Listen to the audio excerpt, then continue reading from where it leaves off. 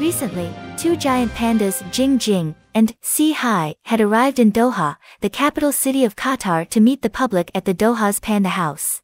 Since its opening to the public, visitors flooded the Doha's Panda House every day. Male giant panda Jing Jing and female giant panda Si Hai were born in 2018 and 2019 in southwest China's Sichuan province.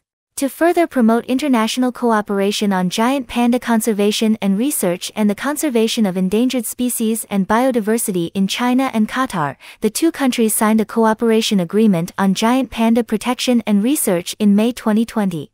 According to the agreement, the two giant pandas will stay in Qatar for 15 years.